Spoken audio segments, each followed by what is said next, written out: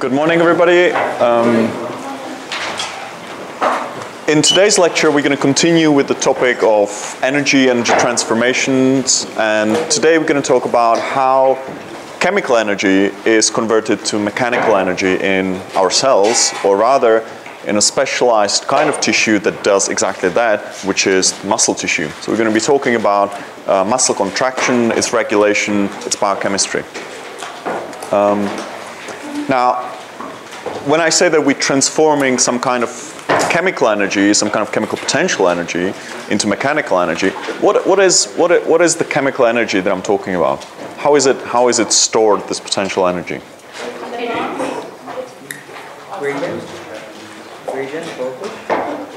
Gradient voltage. Gradient of what? Like gradient going across the membrane, like high concentration somewhere, low concentration other. Okay, okay. Potential difference? Potential difference of what or where? Gives energy? Okay, okay, yeah, some energy is stored in those gradients, you're right, but it's not that kind of energy that's converted into mechanical energy. Okay, ATP, what about ATP is what stores the energy? The bonds. Okay. Okay, how far away it is from the equilibrium. That's what makes ATP a source of energy that we can use for something. Okay, it's not in the bonds. It's only how far away we are from the equilibrium. Okay, bonds can be any kind of bond. If we are far away from the equilibrium, it's going to work exactly the same way. Okay, it's not the bonds. Okay, it's how far we are from the equilibrium, or what kind of Gibbs energy we can release if we let the current ratio of reactants and products drop down to the equilibrium. Okay, so this is the potential energy that we're going to be converting into mechanical energy in the muscle. Okay, before we start talking about the actual contraction and its regulation, let's just very quickly revise what kinds of muscle we have and what is the structure of muscle. So, are there different kinds of muscle tissue in our bodies? Yes. Okay. What kinds do we have? Okay, we have cardiac muscle, smooth muscle, and skeletal muscle. Okay. So those are the three types that we're going to be talking about, and they are, in some ways, they're similar. In some ways, they're different. As you all know, well, you know the structure. Is there any classification that puts two of them into one group? Okay, striated muscle. Okay, I just wanted to remind you of the term because we're going to be using that. So we have striated muscle, which includes cardiac and skeletal. Okay, very good, because they have more similarities than smooth muscle, which is quite separate. Right. Okay, we're going to be using the structure of those a little bit, but I'm going to draw it on the board, so that's not a problem. What about the contractile proteins? What are the proteins that are needed for muscle contraction? Well, there are probably loads of them, but... Okay, there's actin and myosin. Are there different kinds of actin and myosin?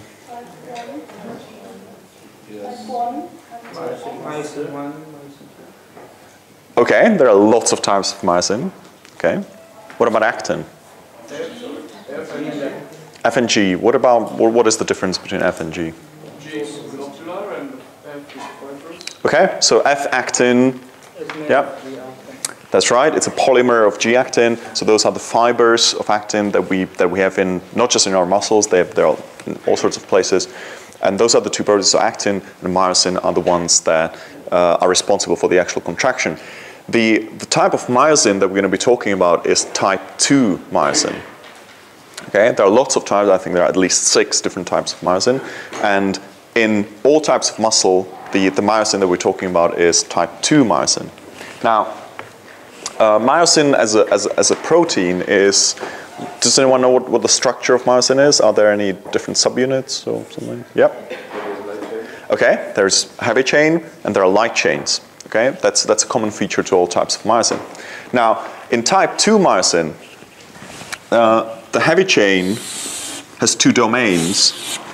One is a long tail, which is a coil-coil structure, and there is a globular domain that we're going to be talking about quite a lot.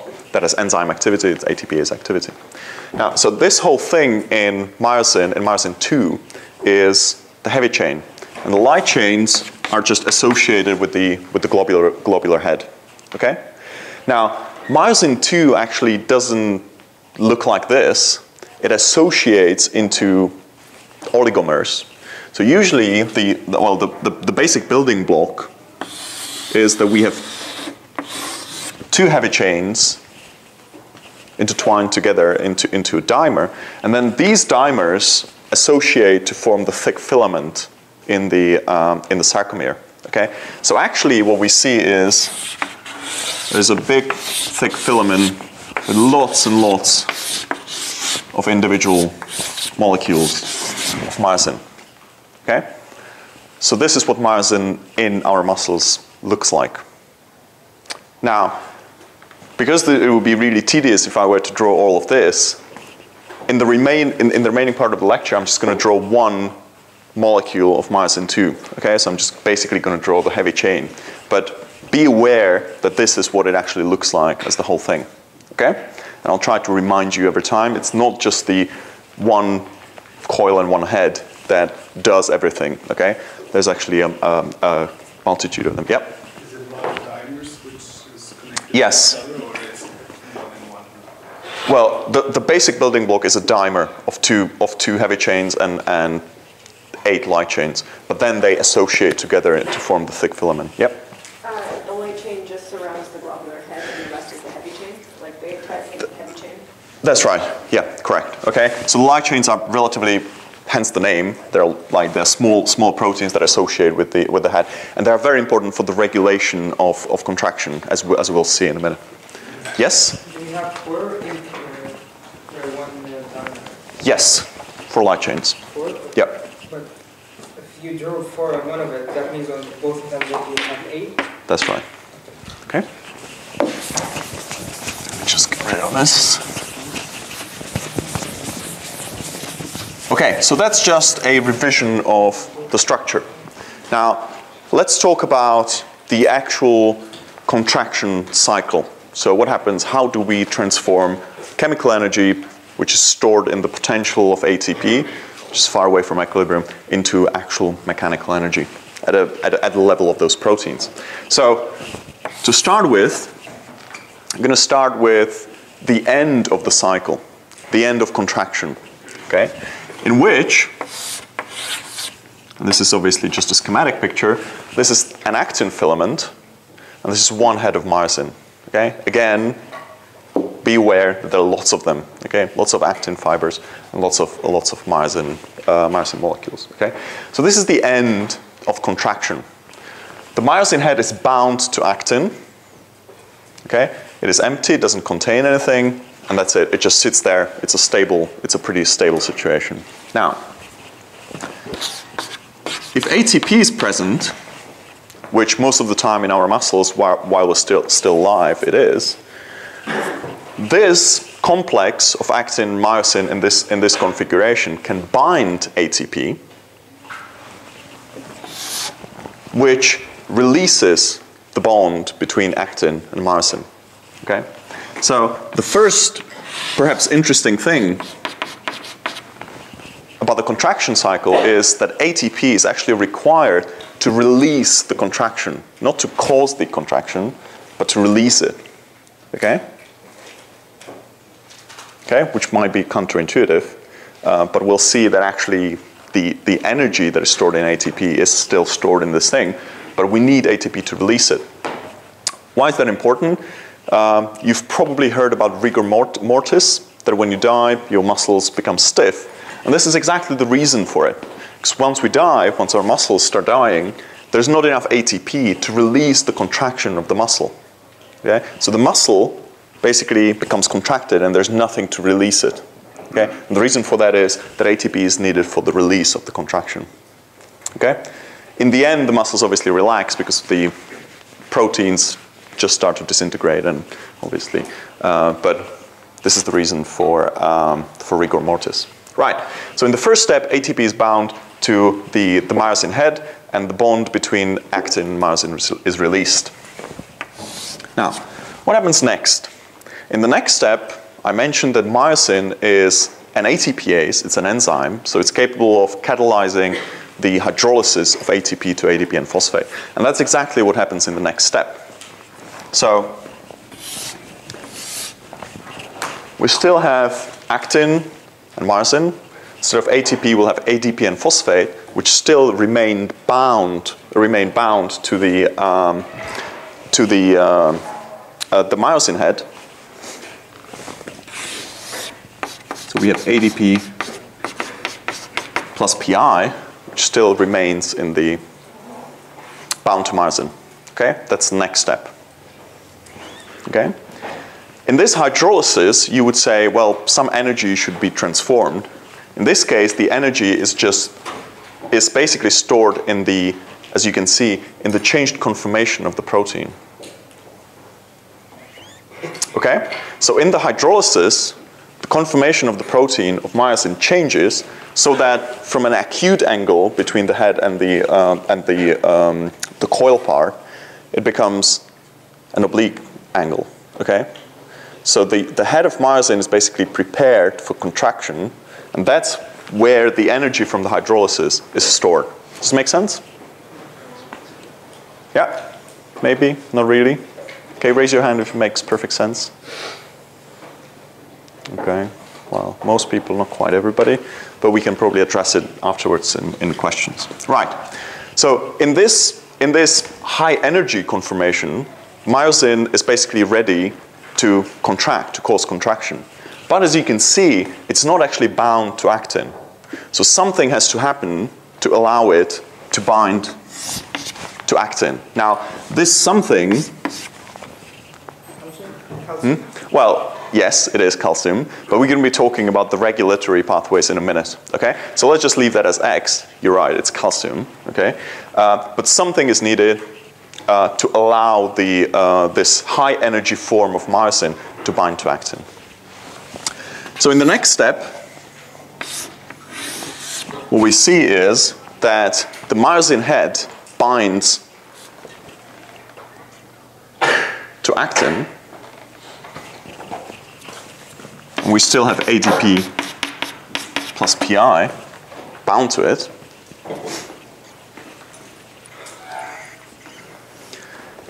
And in the next step, the important thing happens. So the conformation of myosin turns back to the original one, to the relaxed one, to the low energy one. But in order for that to happen, phosphate is released from the myosin head. So what we end up with is we're back in the low energy state. ADP is still bound to the myosin head. But since in this step we change the conformation of the myosin head, it means that the myosin and actin have actually moved against each other. Okay? Because here we attached myosin to actin, and then we changed the conformation of actin. So the two things will have moved against each other. Okay? And this is where the actual part of contraction happens. This is where the energy that was stored in the changed conformation here, and the change of conformation was made possible by the hydrolysis of ATP to ADP and phosphate. Here, the energy is transformed into mechanical energy. Okay? Now, in the next step, ADP is released, and we get back to the beginning. Okay, to the low energy, contracted state. Okay, so this is the contraction cycle of the actin-myosin complex. Now, as I said in the beginning, I'm just showing one myosin molecule. In fact, there are lots of them in the thick filament. So actually, while this happens individually for each of the heads, during an actual muscle contraction, what happens is that all those heads actually gradually move along the actin filaments, okay? So this is a cycle for one head, but the whole filament will just keep moving slowly. Well, slowly, it's actually very quick. So when I do this, billions of myosin, or whatever, millions, hundreds of millions, I don't know, of myosin heads will go through this cycle and will slowly move along the actin framework. Does it make sense? Okay, so this is a simple schematic of what happens with one myosin head, but actually there are lots of them. So during one contraction, so this is not one contraction, okay? This is a tiny little part of one muscle contraction, okay? Does that make sense, or did I just confuse you? Raise your hand if that's clear. Okay. Good. Any questions about the contraction cycle itself? It's relatively simple. You just have to learn it. Yep. Is it ever been proven? Well, I don't want to go into the philosophy of proving something, but yeah, this is the consensus. There's a lot of evidence for this. Yes. It's not just conjectural. It's actually there's experimental evidence for this. Why are you doubting anything? Or? Just been told that it's never actually been proven. Oh, I'm pretty sure it has been. Yes. Yep. Yes. The exact step where chemical energy is converted to mechanical is when phosphate is released? Yeah, well, this is what causes actual movement in the muscle, okay? But you could argue that the chemical energy is already converted into mechanical energy here because you changed the conformation of myosin. So I guess it depends which one you pick, okay? But the movement is produced here, Yes. okay? Any other questions about the contraction cycle? Yep. Also here, like in those two intermediate steps, what are they? Are they relaxed or contracted? Which steps? The second and the fourth, I guess? Which is the second and the fourth? This one? Yeah. Like, Okay, so this is still a relaxed conformation, okay? It's a relaxed conformation of myosin, and it contains ATP, okay? Here, it turns, by ATP hydrolysis, it turns into the high energy. high energy, but still relaxed. Well, no, okay, we're talking probably about two different things. One is relaxed muscle, and the other one is relaxed protein. Okay, so the relaxed protein, the protein is relaxed here, here, and here it's in the non-relaxed, in the high energy state. Okay, for the muscle as a whole, it's very difficult to say whether it's, well, clearly if it's in this state, it's not relaxed, okay? So here, whenever myosin is bound to actin, the muscle is probably contracting, okay? But again, the actual macroscopic muscle contraction is a sum of all those individual heads of myosin doing something. Does it make sense? It's not easy to map this onto what you'll see macroscopically. Because it depends. If it is just one myosin head doing this, you won't see any macroscopic contraction. It's too small for that. Okay? When you have 1 million myosin heads doing that, you will see macroscopic contraction. Okay. Right. Anything else? So the third step is the high energy state, ATP plus 3 when it's not. This one? Yeah. Yeah, that's the protein is in a high energy state, correct. And it's in a high energy state until it releases phosphate when it goes back to the low energy state, which causes the movement. The myosin increase normal. Yeah, the myosin has ATPase activity, okay? So it does hydrolyze ATP to ADP and phosphate. Okay? Right, so let's now move on to the perhaps more interesting bit, which is the actual regulation. And you correctly said that the stimulus for this whole cycle to be a cycle, not to stop here, is calcium. Now, calcium is the stimulus for contraction in all three types of muscle, okay? So calcium as the stimulus is common to all three types of muscle. But how do we get to an increased calcium concentration in the cell differs in those different kinds of muscle, and we're going to talk about that right now. What is the concentration of calcium inside a cell? Approximately. Approximately nanomolar, okay? 10 nanomolar or something like that. What is the concentration of calcium in the extracellular fluid, approximately? 2 millimoles? Yeah, it's about 2 millimolar, okay? We're talking about concentration, so it's not millimoles, it's millimolar. Yeah? So you can see that it's quite a big difference. We have millimolar outside and we have nanomolar inside, okay? What is the difference? How many orders of magnitude is that between nanomolar and millimolar? Six orders of magnitude, okay? Quite a huge difference. Now, in most types of muscle, in order to start this whole cycle, or rather to remove the block which is here, we need to raise the concentration of calcium inside the cell approximately to micromolar levels, okay? So 2 or 3 orders of magnitude up, okay? Now, how does it work? How does it happen in the different kinds of muscle? Let's first start with skeletal muscle, and because there are lots of similarities between skeletal and cardiac muscle, so we'll use the mechanism of skeletal muscle then to explain cardiac muscle. So if we draw schematically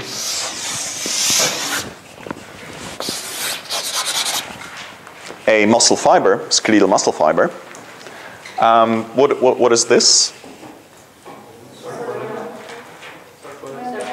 Okay, it's the sarcoplasmic membrane. What is this? It's the T-tubule. What is this?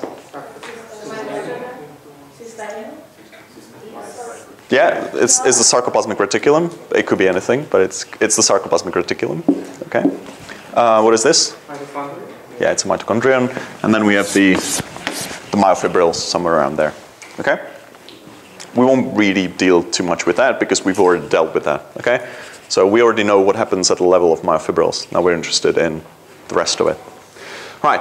What is the outside stimulus for skeletal muscle contraction? We talked about it in one of those previous lectures. It's acetylcholine. Okay, acetylcholine is released from the nerve ending at the neuromuscular junction, and acetylcholine binds to its specific receptors.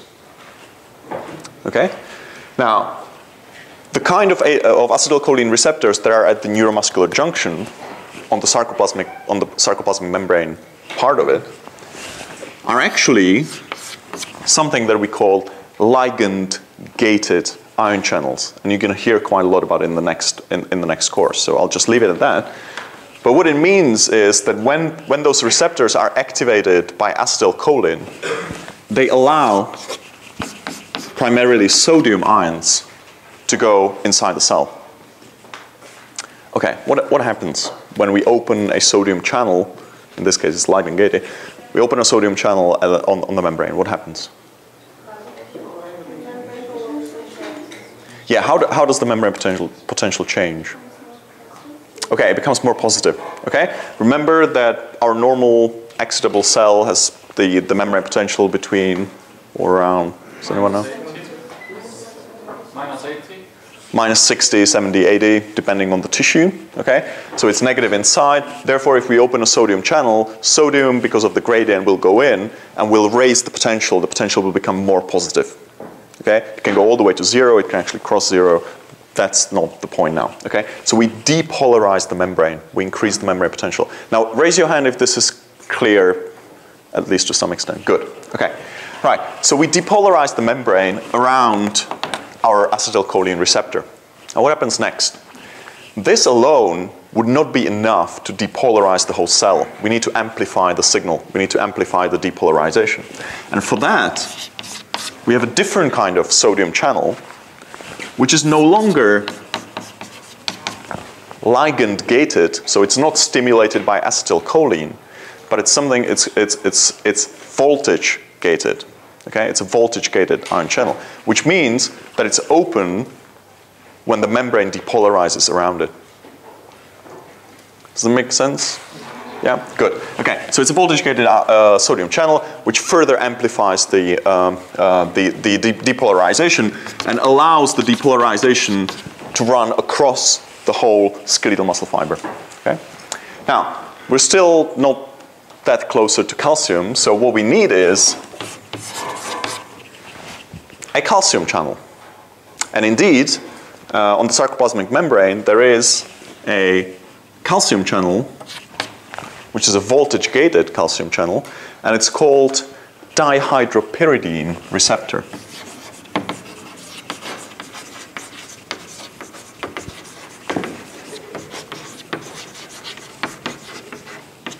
dihydropyridine, or DHP.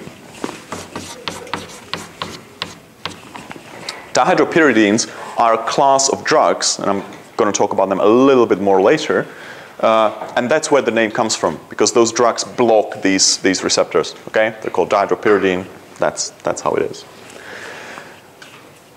The interesting thing is, in skeletal muscle, that even though this is a voltage-gated calcium channel, voltage-dependent calcium channel, it's not really important whether it allows any calcium in or not. It probably doesn't.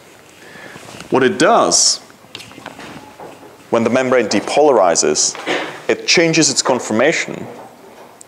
And the change in conformation is physically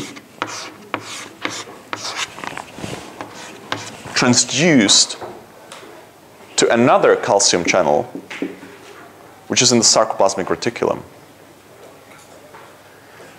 So when the voltage goes up, what the potential goes up on the sarcoplasmic membrane, the conformation of the dihydropyridine receptor changes, which is then transduced to another calcium receptor, which is on the sarcoplasmic reticulum, which opens and allows calcium to go from the sarcoplasmic reticulum into the cytoplasm. Okay? You know from histology that the sarcoplasmic reticulum is a major store of calcium. So there's lots of calcium inside.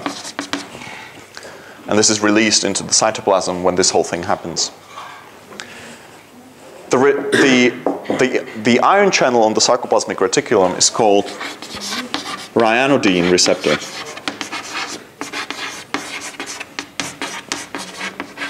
And once again, ryanodine is a compound that blocks it. Okay, it's a plant-derived compound that blocks it. Okay, those are just names, but they are relatively important so that we know which channel is which. Okay. Okay. You look a bit depressed or something. Yeah. Yep. I have a question. Exactly, are the DHP and the is that inside the cell? Or it's inside the cell. Yeah, so it's not. So this one is on the membrane. No. Sorry? Is it in sarcolemma or the? Yeah, this one is in the membrane. This one is in the sarcoplasmic reticulum membrane. This one is the cell membranes, and they are physically connected. The two are physically connected together. Yep. I didn't catch so the sarcoplasmic reticulum, the membrane that the transporter releases calcium, but the transporter above that takes in sodium? No. For our purposes, this doesn't allow any ions to go in. It probably does a little bit, but it's not important. Okay? The important thing, this is a sensor. This is just a sensor of voltage on the sarcoplasmic membrane. Okay? Once the voltage changes, it changes its conformation. It pushes open the other channel, which actually allows calcium out. Now, why do I keep talking about all these detailed things? The important bit from this is that for skeletal muscle contraction, we do not need extracellular calcium. Pretty much all the calcium, almost all the calcium, comes from the sarcoplasmic reticulum in skeletal muscle. Okay? No, you don't. Not in skeletal muscle. Okay? It's different in other types of muscle. But in skeletal muscle, you do not need any calcium from the outside in order to cause contraction. All the calcium that we need comes from the sarcoplasmic reticulum, maybe a little bit from mitochondria, but mostly from sarcoplasmic reticulum. Okay? Where is the dihydropyridine receptor? It's on the cell membrane. Okay? So DHP, dihydropyridine, is on the cell membrane. Ryanodine is on the sarcoplasmic reticulum, and they're connected physically. Okay? Important bit is we do not need extracellular calcium for skeletal muscle contraction. We do in the end, okay? If you wanted to contract skeletal muscle for a very, very, very long time, you will probably need some extracellular calcium because some of it leaks, etc., but mostly you don't. Yep? The DHP receptor, it changes its conformation due to the depolarization? That's right, due to the changing voltage. Okay? Because if you remember when we talked about what those potentials are, they're actually huge electric fields. So if from minus 60 you go to plus 10, it's a massive change of electric field. So it just pushes the protein to change its conformation. Okay, because there are charged residues, charged amino acid residues, which move along when the voltage changes. Okay. Now, so we increased calcium in the cytoplasm, and obviously in the end, we also need to decrease it back again. Otherwise, the muscle once contracted would have to contract forever. So we need to decrease the calcium or remove the calcium that we allowed to enter the cytoplasm. For that, the major protein that does it is a pump, a calcium pump, which is on the sarcoplasmic reticulum, which uses ATP. So it's an ATPase. It uses ATP to pump calcium back into the sarcoplasmic reticulum. There is obviously a higher concentration of calcium in the endoplasmic reticulum than it is in the cytoplasm, so we need to use ATP hydrolysis to power this process. Okay? So it's an ATPase that pumps calcium. The name of this pump is SERCA, which stands for Smooth Endoplasmic Reticulum Calcium Pump. Okay? SERCA. There are also some pumps and antiporters on the cell membrane which will also pump some of the calcium out, but they are less important for skeletal muscle. The most important one is SERCA. Okay? So this is how we increase calcium. Now we know how we increase calcium in skeletal muscle, and we know what happens, how the whole contraction cycle works. But we need a connection between those two. What is the sensor? How do the myofibrils know that there is an increased level of calcium in the cytoplasm? In the skeletal muscle, this sensor is the troponin-tropomyosin complex.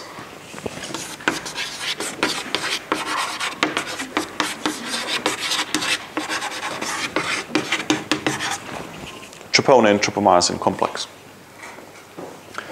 It is a complex, so it's composed of various subunits. One of them is tropomyosin. Now, tropomyosin is a relatively long molecule, long protein molecule. This is F-actin. Okay, as you know, it's a dimer. There are two fibers. So this is F-actin. And tropomyosin, as I said, is quite a long protein molecule that sits at regular intervals on this F-actin. And tropomyosin blocks the binding sites for myosin to actin. Remember, in the cycle, we saw that in order for the movement to happen, myosin has to bind to actin, and then things start happening. Yeah? Remember that? Yeah? Everybody remembers that? Yeah. Excellent. Okay, now, under normal conditions, under conditions where calcium is very low, tropomyosin blocks those binding sites. So myosin, even though it's in the high energy conformation, it cannot bind to actin because those binding sites are blocked by tropomyosin. Now, to tropomyosin, the three subunits of troponin are connected.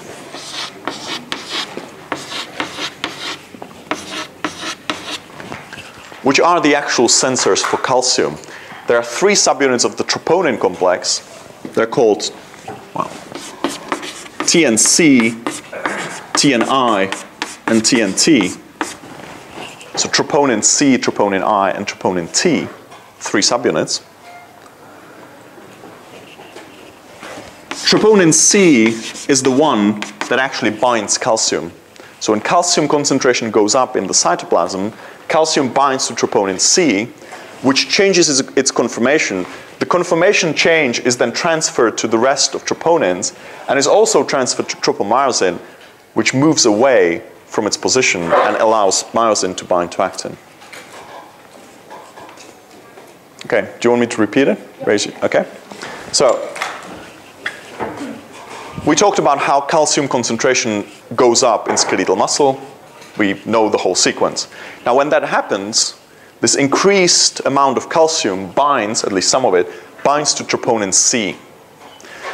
as troponin C binds calcium, it changes its conformation, and since it is part of this whole complex, the change of conformation in troponin C is transferred to the rest of the complex, to the other two troponins and tropomyosin, and tropomyosin is moved away from its position so that the binding sites on actin for myosin are free and myosin can bind to it.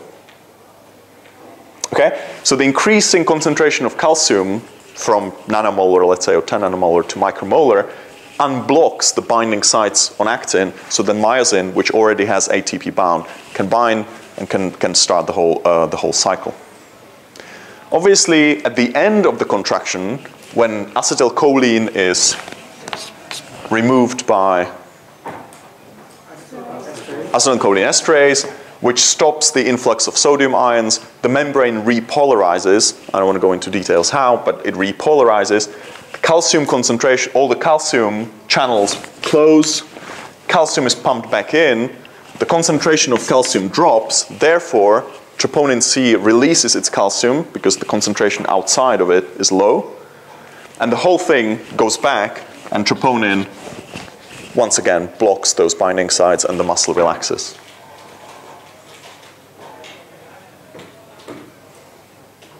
Okay, I can see that you desperately want a break. So if there are no acute questions about this thing, let's have a 5-minute break and we'll continue after that.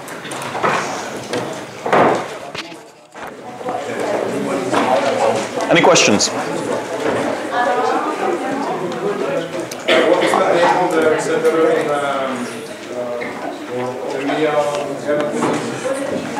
Ryanodine, R-Y-A-N-O-D-I-N-E.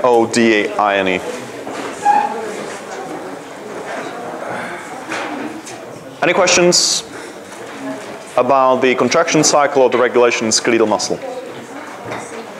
Yep.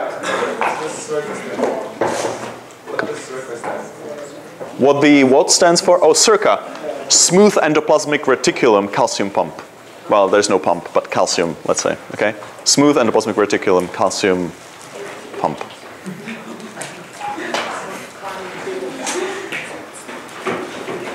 Any other question? Okay, so if you understand the regulation in skeletal muscle, it's very similar for the cardiac muscle.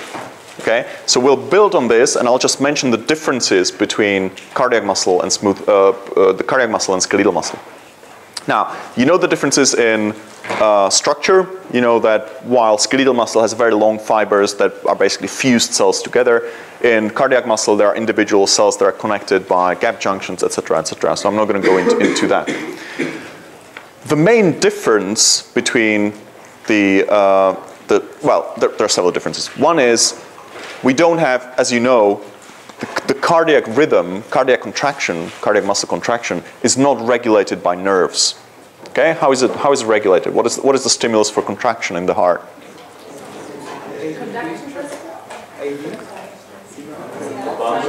Polarization at nerves and spread to... Okay, so there's a spontaneous depolarization in specialized bits of cardiac muscle. Okay, the SA node, the AV nodes, okay, depending, normally it's the SA node, which is not important now. The important thing is there is an automatic depolarization that happens in the muscle itself. Okay, so it's not driven by nerves, unlike skeletal muscle. It's done in the muscle itself. There are specialized cells for that. Yep. Can it be driven by nerves? No, not really. It can be regulated by nerves, so it can be slowed down or speeded up, but it can't be driven. Okay. Okay, so there's a pacemaker, specialized muscle cells in the muscle itself. And the depolarization travels through the whole muscle because, as we said, they're connected by gap junctions. So the depolarization can move through the individual cells and stimulate the other one. And there's the conductive system, which is not that important now. Okay, looking at the cellular level, the main difference between skeletal muscle and cardiac muscle is that in skeletal muscle, we said that we do not need any extracellular calcium, okay? We only need a sensor on the cell membrane, which tells us the cell membrane is depolarized, which is then transferred to the sarcoplasmic reticulum and calcium is released. In the cardiac muscle, we do need outside calcium.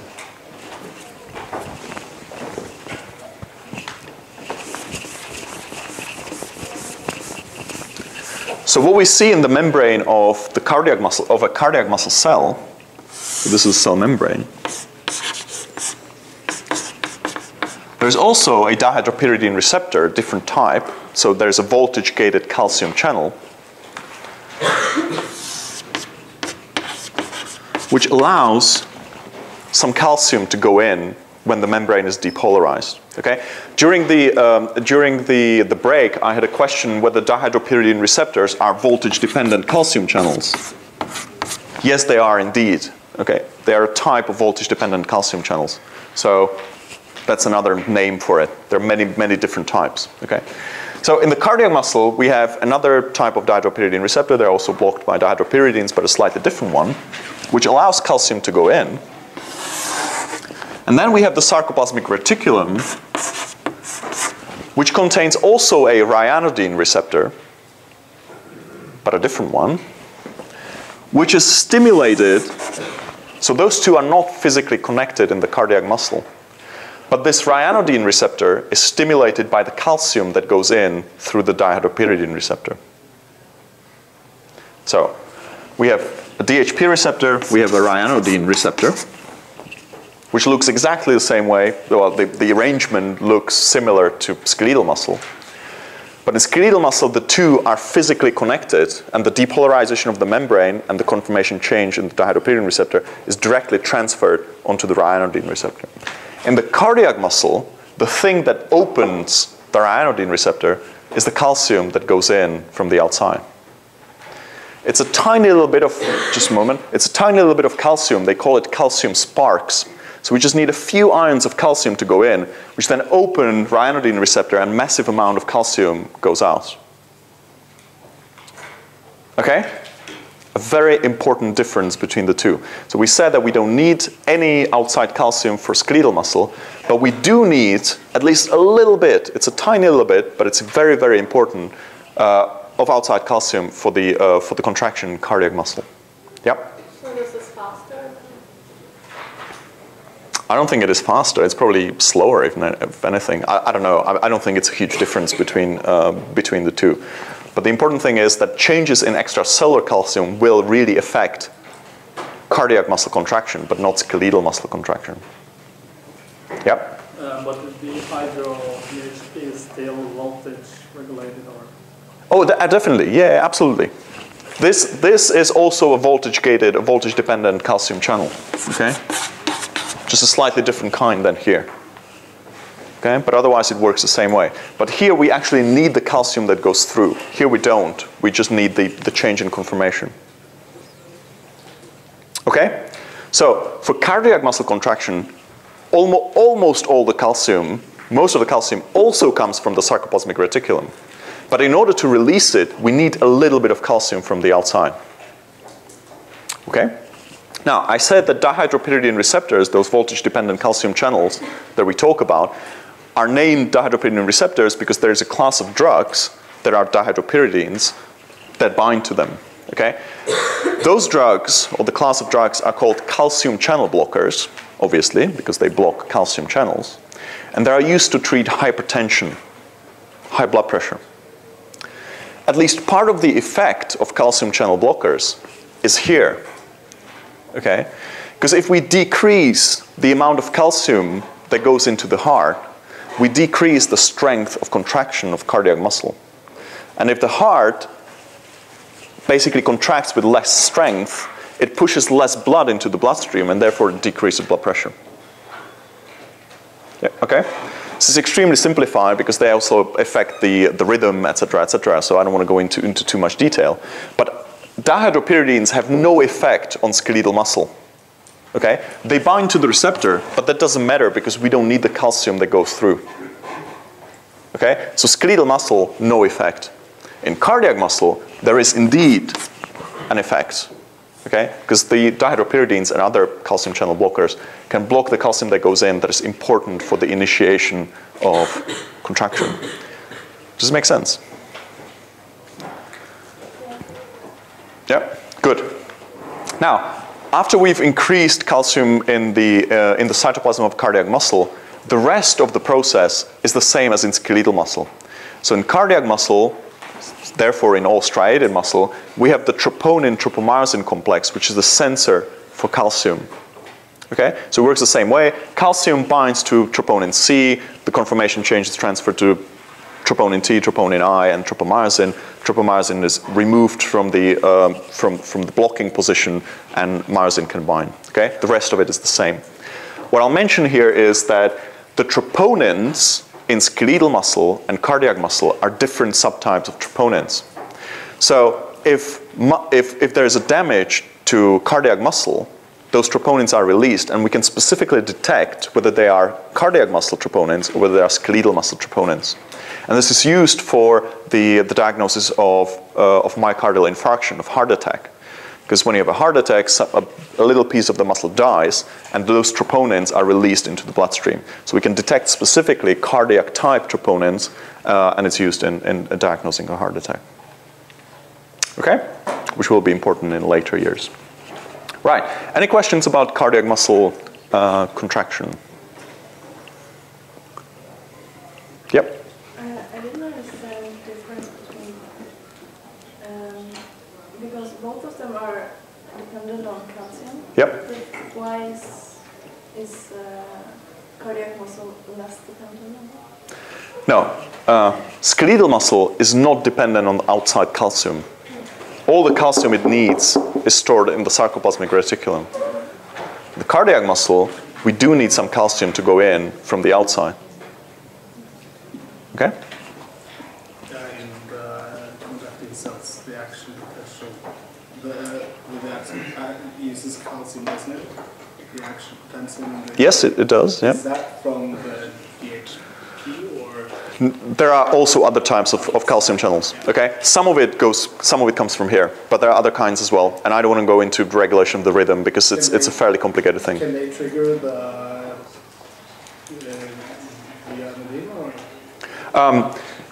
Usually those two types of channels are very closely associated. So they're not physically connected as in skeletal muscle, but they're very, very close to each other. So the other types of channels, they may be at a different part of the cell where they're not connected with, where they're not in close association. So the calcium that goes in, as you directly not just in the conductive system, actually, the whole action potential is driven at least in part. Now, I'm talking about things that you'll hear a lot more about next year. So, okay, this is slightly more advanced than we're talking about now.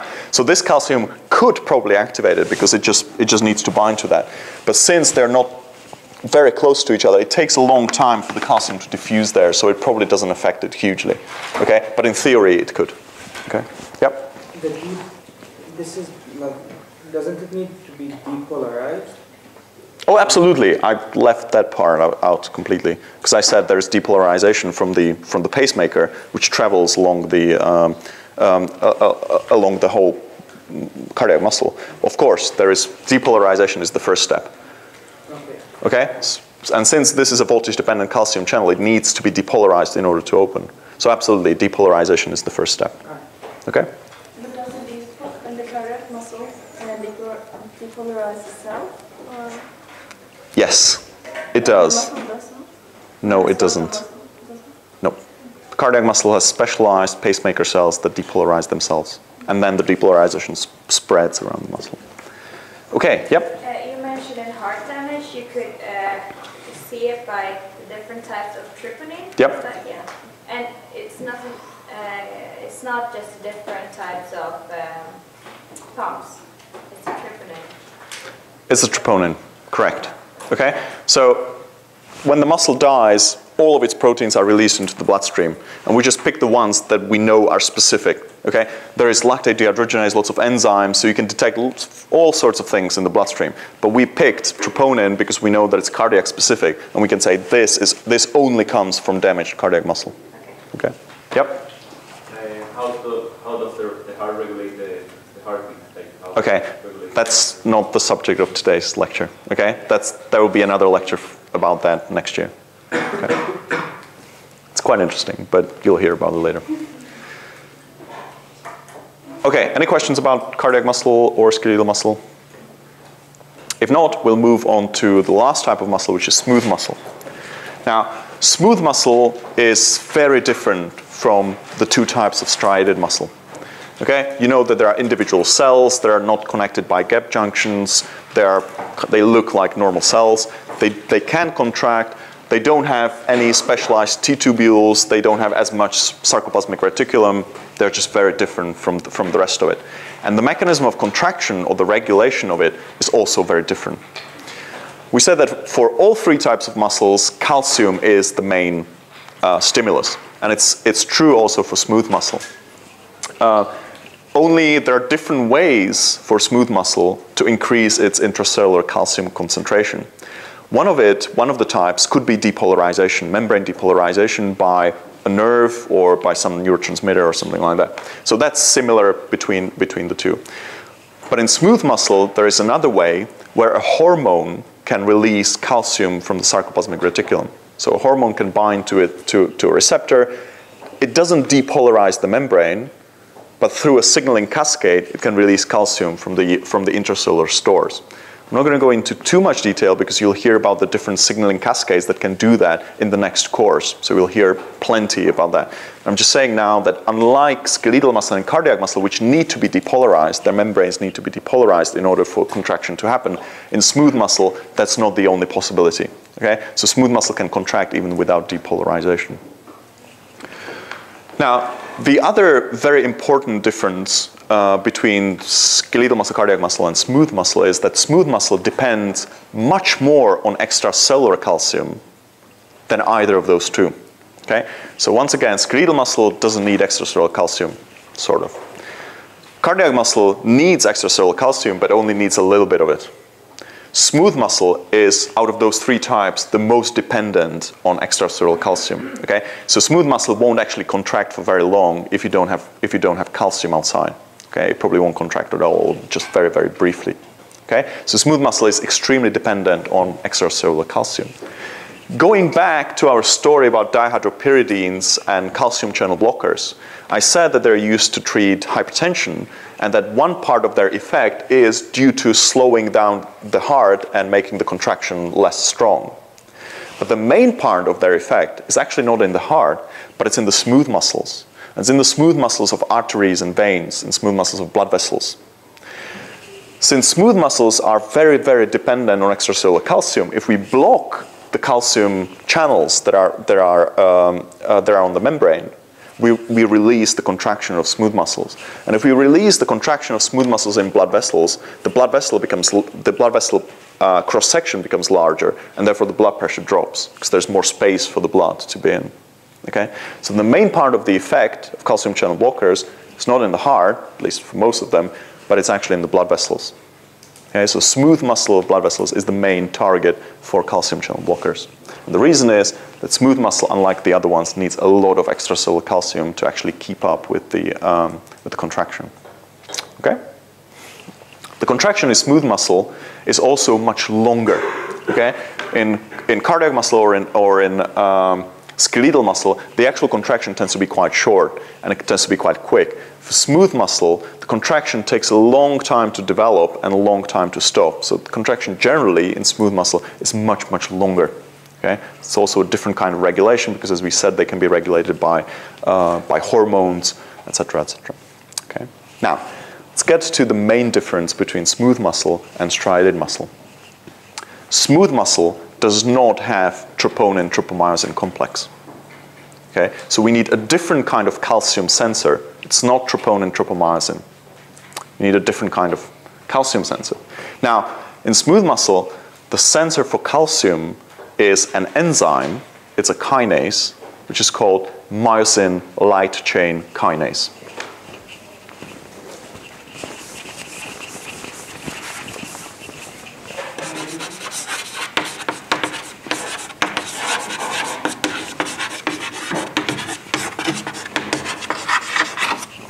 Myosin light chain kinase. As the name suggests, it's a kinase that phosphorylates the light chains on myosin. Okay? So far, we haven't really talked about the light chains. We're just interested in the heavy chain that actually does all the interesting stuff. But I said very briefly in the beginning that the light chains are important for the regulation of contraction. They are probably quite important for the regulation of contraction in skeletal muscle and cardiac muscle as well, but there is very little known about them.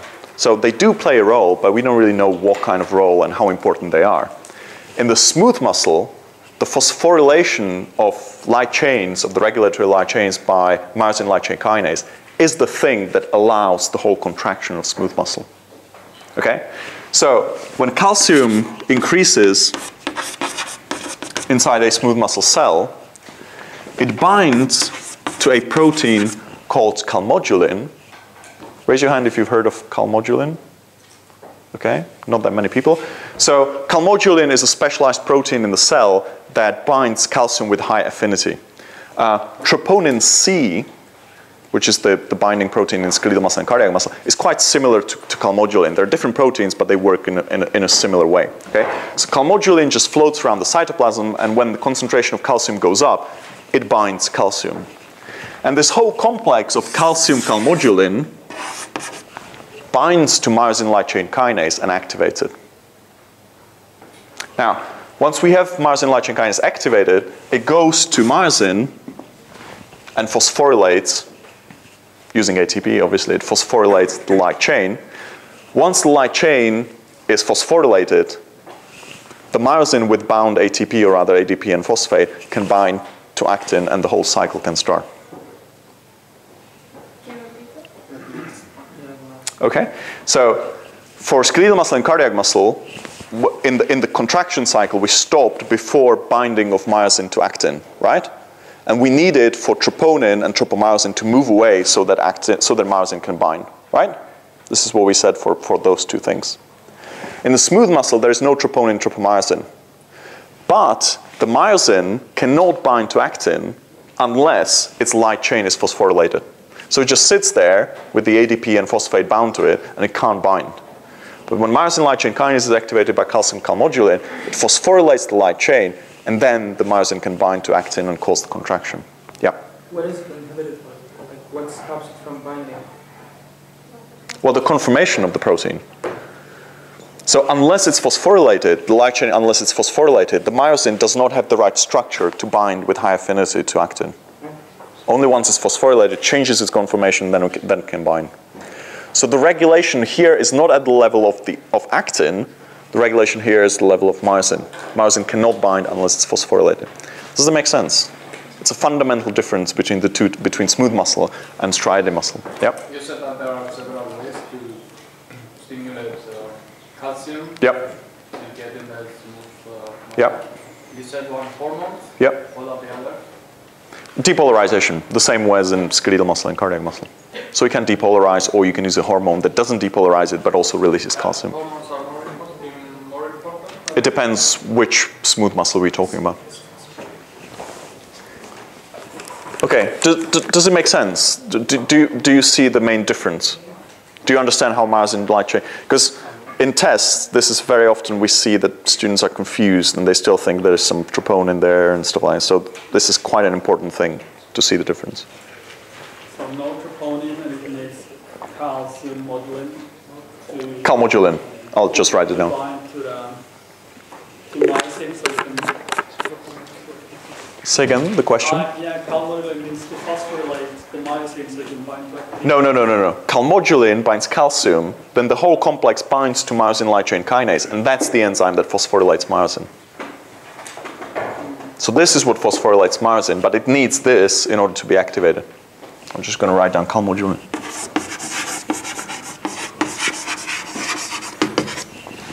Calmodulin. Okay, I have a feeling that it's not entirely clear, but well, now is your chance to say, explain it again. Could you just explain again? Okay. Okay. So calcium increases. We're talking about smooth muscle now. Calcium goes up, and since there's in the cytoplasm there is a protein called calmodulin floating around that has high affinity for calcium, it binds calcium. It forms a calmodulin calcium complex. It still floats around, okay? When it comes close to myosin light chain kinase, which is inactive, it binds to it, they form a complex. So we have a complex of myosin light chain kinase, calmodulin, and calcium. And this complex becomes active, becomes an active kinase, which then phosphorylates myosin light chain. Once the myosin light chain on the myosin molecule is phosphorylated, it can bind to actin and start the whole cycle. The whole cycle will keep going, so the contraction will keep going until the phosphorylation, the phosphate group which was added to the myosin light chain is removed. And there's indeed a specific phosphatase, MLCP, myosin light chain phosphatase, which removes the phosphate group and therefore stops the whole thing. So once again, myosin cannot bind to actin. Yes? Does different vasodilators affect the signal cascade, or is it always just the blocking of calcium? It's not always just the blocking of calcium. Yes, you can influence it in different ways. Okay? You'll hear about it later.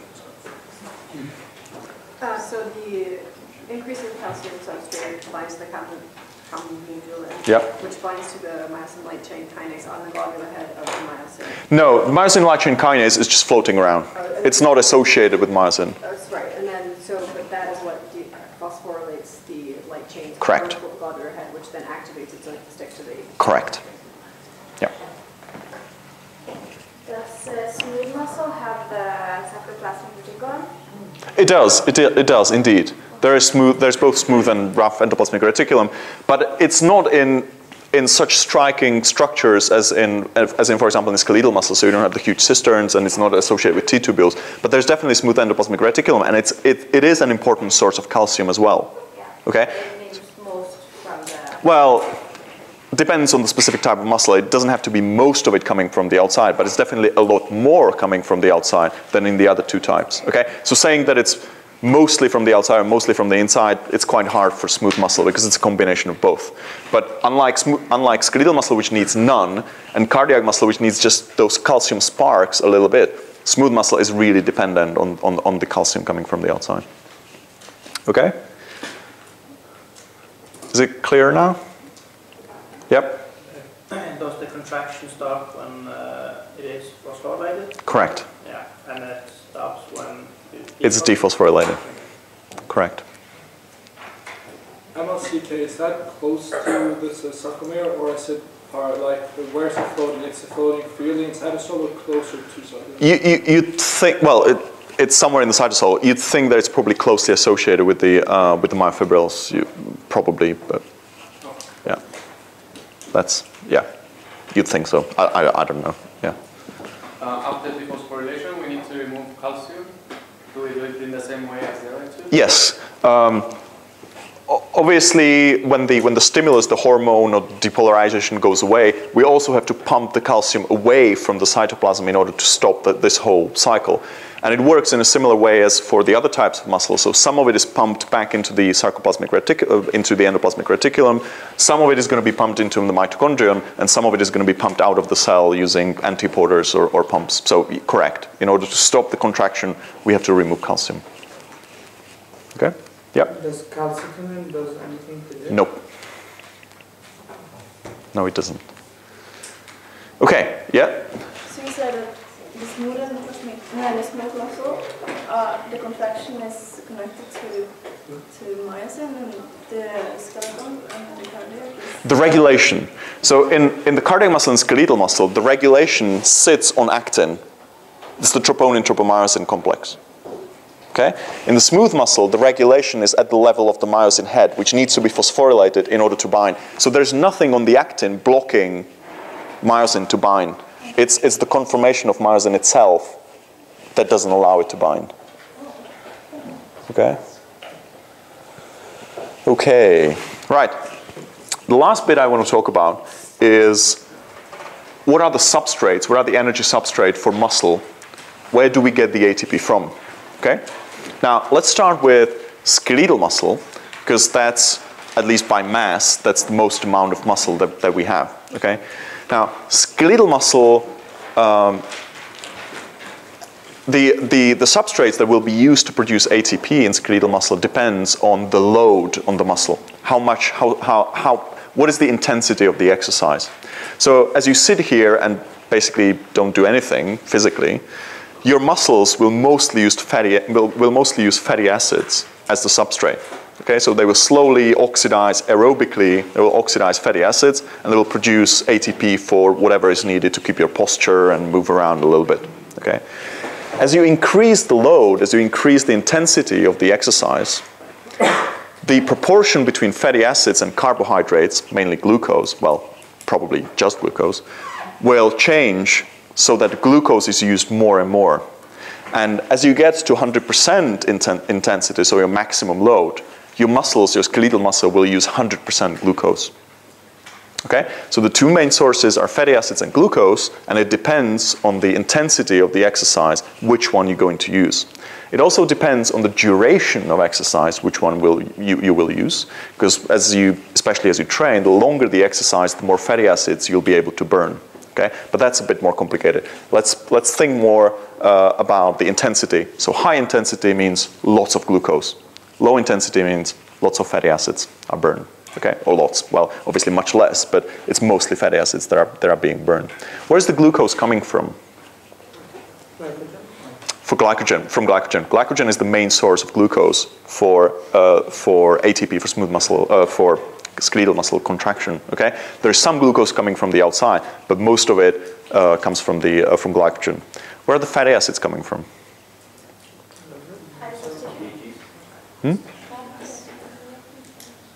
From adipose tissue, from fat tissue. Okay, there's lipolysis. Fatty acids are released, and those free fatty acids are used for the metabolism. Right. So those are the metabolic sources of ATP. But when the muscle starts contracting, the first thing it's going to use is just the store of ATP that is inside the muscle. Okay, so always some concentration of ATP in the muscle, and the first thing that the muscle will use for the very short period of time when it starts contracting is just that ATP that sits around. So it doesn't have to start producing ATP by some metabolic pathways. It can just use what is there. The amount of ATP in your average skeletal muscle only lasts for a few seconds of the contraction. Okay, you'll see different types. Sometimes people will say 2 seconds, 5 seconds, something like that. Just very few seconds where you can use only the ATP that is there. So none of the metabolic pathways need to be turned up or anything like that. After those few seconds are gone and your ATP is gone, you have to use some other source. But you still don't really rely on glycolysis or beta oxidation, because there's another source of another macroergic compound that is in the muscle, which is creatine phosphate.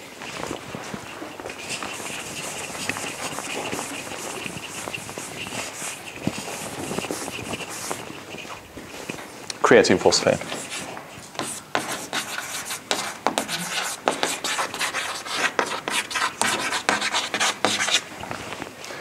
So creatine phosphate is formed from creatine by a reaction with ATP to form ADP and creatine phosphate.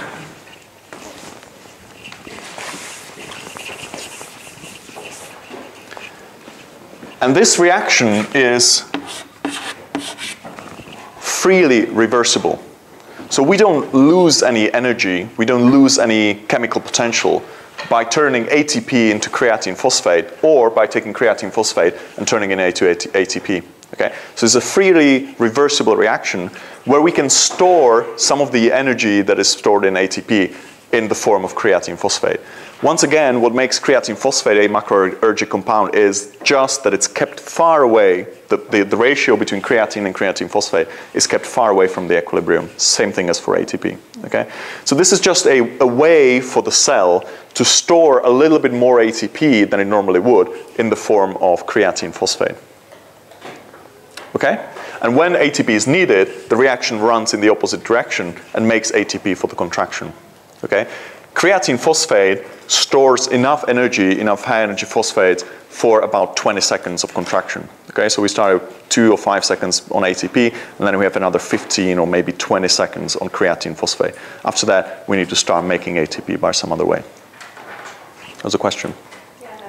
No? Okay. What is creatine? Creatine is a small molecule. that is composed from bits of 3 amino acids. And those amino acids, and I want you to know them, are arginine, glycine, and methionine.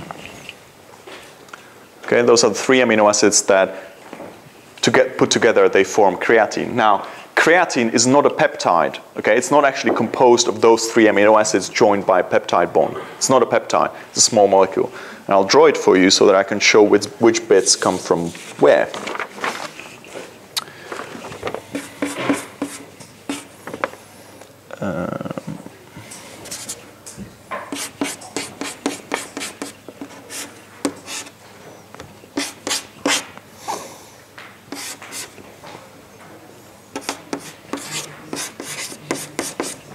Okay, so this is creatine.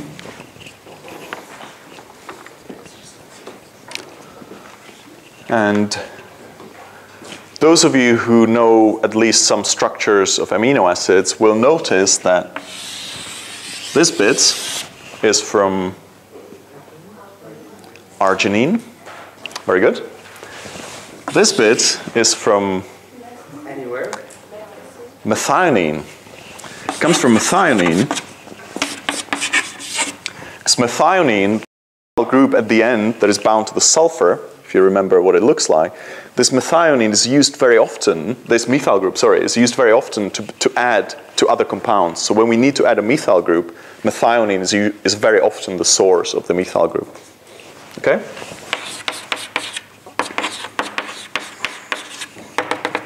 Yeah, this is the end of the side chain of methionine. And this group can be made labile and can be added to other things. Okay? So this methyl group comes from methionine. And the rest of it, which is this, comes from glycine. It's basically most of glycine, you just remove the amino group. Yeah? I just have a question about creatine phosphate again, because you said that, I didn't catch it, but is creatine phosphate used as energy or created to ATP? Correct. You have to convert it to ATP in order to use it. So there is nothing using directly a hydrolysis of creatine phosphate or something like that. You have to convert it back to ATP to actually use it for anything. Okay? The enzyme that catalyzes this reaction is called creatine kinase. Creatine kinase, because it phosphorylates creatine. And it's also an important marker of muscle damage because there are different isoenzymes in the skeletal muscle and in the cardiac muscle. So creatine kinase, the cardiac-specific isoenzyme, was used for a long time as a specific marker of cardiac muscle damage. It's no longer used very much because they're more specific. Troponins are much more specific. But creatine kinase is a very, very important enzyme, an important marker. Okay? Right. Is creatinine absorbed faster than glucose? Say again? Is creatinine absorbed faster than glucose? From where? Like, if you take creatinine... Okay, so now you put together quite a few things. Okay, you put together creatine, creatinine, okay, different things, and creatine phosphate. First of all, creatine phosphate is only inside cells. You can't absorb it from anywhere. It doesn't cross the membrane. So you only find it inside the muscle cell, creatine phosphate, okay?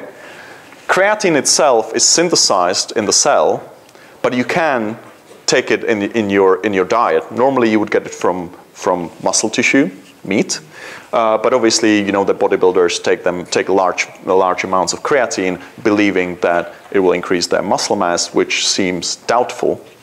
But there may be some tiny little effect, but the studies show that it doesn't really have a huge effect on an actual protein synthesis in the muscle. It does have an effect on muscle mass because as you load your muscle with creatine from the outside, it pulls water with it, so your muscles swell with the water, so they look bigger and they weigh more, but there's actually no effect on muscle strength or anything like that. The final thing, I know I'm not really answering a question, I guess, but the final thing that you mentioned is creatinine.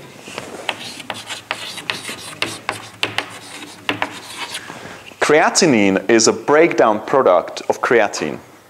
So creatine, as it looks like this, and actually creatine phosphate looks like this. Okay, so this is creatine phosphate. There's the phosphate group on the nitrogen. Say again? No, just one of them. Okay? So this is creatine phosphate.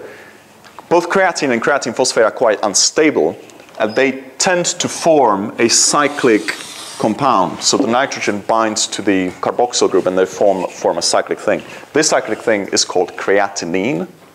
It cannot be turned back into creatine, so it has to be removed from the body. It has to be excreted. So that's a breakdown product of creatine. Why do I keep talking about it? Because it's also a very important clinical marker for the function of your kidneys. Okay? So the concentration of creatinine in the blood and in the urine is used to measure how well your kidneys work. How does that work? Well, creatinine, given your mass of muscle, is produced at a constant rate. Okay? So if you have, I don't know, 30 kilos of muscle or something like that in your body, you will produce a set amount of creatinine no matter what, no matter how much, well, it's not quite true. If you exercise a lot, you'll produce a lot, but you'll produce more. But mostly, it just keeps being produced at a constant rate. Okay? Now, if your kidneys work well enough, they will keep excreting creatinine at a constant rate as well, and your blood level will remain constant. Does it make sense? There's a constant rate of production, constant rate of excretion, and therefore the concentration in the blood will remain constant. Now, if your kidneys start malfunctioning, if they're unable to excrete all creatinine, the creatinine level, the creatinine concentration in the plasma will go up, which is usually a sign of the kidneys working less well than they should. Okay? So creatinine in clinical medicine is not used to detect any damage of the muscle or anything like that, even though it is produced in the muscle. It's used to detect damage to kidneys because under normal conditions, it's produced at a constant rate and excreted at a constant rate. When something happens, you can see changes in creatinine levels in the blood. Yep? So, let's say you have malfunctioning kidneys. Will creatinine have a bad effect on your kidneys? Not really. Not especially. It would probably have to go up a lot, but it doesn't really. It's just a marker of that the kidneys are not working well. Okay, do you have any questions? Yeah? The marker for kidney damage is lower blood tissue level by use of creatinine in the urea, or more? Say again? That excrete less creatinine? Yeah, so therefore your blood level goes up. Okay? Creatinine accumulates, which shows that your kidneys are not working well. Okay? Urea is actually not a very good sign of that. It's not a good marker of kidney damage, but that would be going too far in the clinical part. Do you have any questions about this whole lecture? Anything that wasn't quite clear? Yep? We have the same, or is it different creatine kinase in the different muscles? Yes, there are different isoenzymes. There's a different isoenzyme in skeletal muscle of creatine kinase, and there's a different isoenzyme in cardiac muscle. So they can be distinguished. Yeah. Yeah?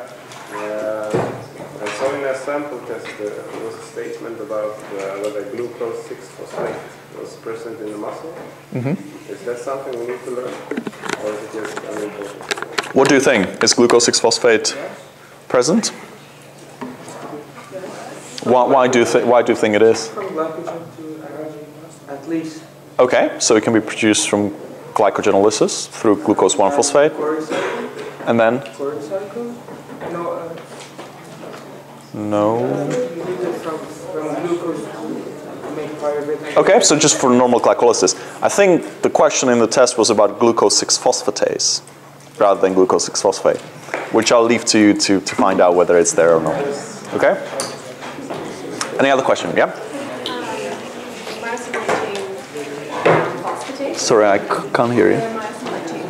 Yep. The purpose of that versus the kinase is to take away the chains. That's right. The kinase is phosphorylated, and then you take away the chains. Correct. Okay, the question is about myosin light chain phosphatase. If we have a kinase that allows the muscle to contract, we also need a phosphatase that will stop the contraction. Because if we don't stop it, if we leave the light chains on the myosin phosphorylated, the contraction will just keep going forever, and we'll just keep using ATP, and we can't stop it. The only way to stop it is to remove the phosphate again, which is done by another enzyme, myosin light chain phosphatase, which is just constitutively active. It's there all the time, so it just keeps removing the phosphate at a constant rate. And we only change the rate of phosphorylation. So if we increase the rate of phosphorylation, the muscle will contract. If we decrease it, the muscle will stop contracting. But is there two different enzymes? There are two different enzymes. One is regulated by calcium, which is myosin light chain kinase. The other one is just active all the time, which is myosin light chain phosphatase.